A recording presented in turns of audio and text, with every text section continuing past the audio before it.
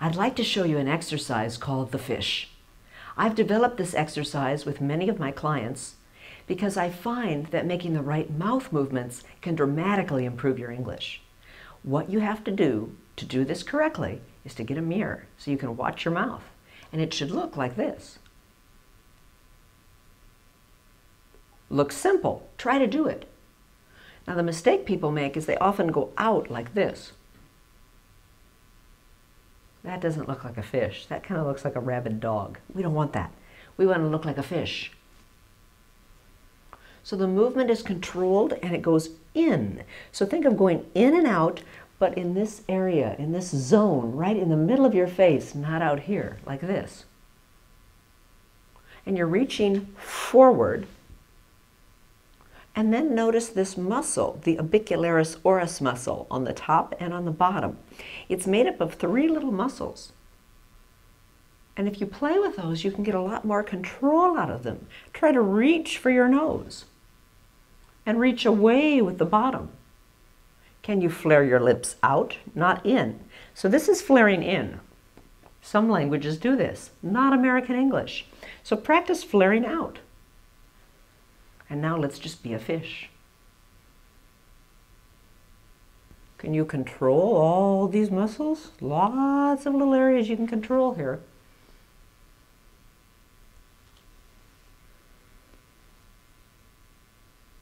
Can you go slowly? There's no race. Now let's try to make a sound with it.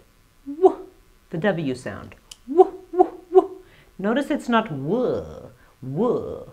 So if we had a word like went, notice the difference if I say went, went. That starts to sound like a V. So keep the lips in the middle in the fish movement. Whoa, whoa, went. We went there in the winter. Whoa, whoa, we. Whoa, whoa, whoa. We went there in the winter. Now try doing the shh sound, like shh. Think of telling someone to be quiet. Keep the fish movement. Shh, and go forward in this area. Shh. Now try the word shoes, like you wear shoes on your feet. Shoes. Can you contrast that with Sue? Sue's shoes. If those sounds are difficult for you, think of this mouth movement. Sue's shoes. The shoes part has the fish. Shh. We went to work. Notice it's not we went to work, but we went to work. Stay in the middle. Monitor with your mirror. Are you still a fish? We went to work. How about walk to work? Walk to work. Sue wears her shoes to work. Sue wears her shoes to work. Those are Sue's work shoes. Sue's work shoes. The whole time I'm being a fish. Woo, woo, woo. Shh, shh, shh. Try it for yourself.